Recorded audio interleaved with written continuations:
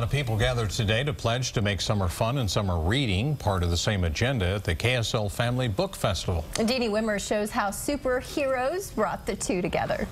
Perfect. Superheroes posing, hugging, dancing, and even staring up from the sidewalk chalk art urged kids at the KSL Family Book Festival to become better readers.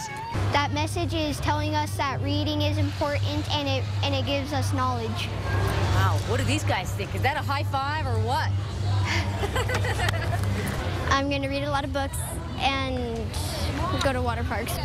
The superheroes of reading, along with a candy buffet, helped persuade kids to pledge to keep reading even though schools ended. Organizers from KSL's Read Today initiative aren't just targeting the under 12 group. They know it will take a Herculean effort from parents. I hope that parents understand that it starts with them, and as long as they're gung-ho about reading, then their kids will be. The day's Cliff Notes: $1,000 in candy, 3,000 book bags, countless stunting jumps. These kids aren't the only one. Parents and teachers would jump for joy if an event like this could keep kids reading all summer. To ensure that happens, Discover Books and the United Way donated and stuffed each book bag with books for kids to take home. Now kids are enthused and equipped. To see so many people here supporting it, it's kind of, you're not alone.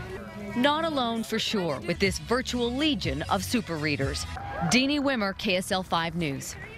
Little Cinderella was my favorite. Read Today just launched a new website. You can track your summer reading online at readtoday.com. That $1,000 worth of candy is a pretty good deal, too. Candy buffet, hello. Yeah, hello. I'll take it. Perfect day for that little event today.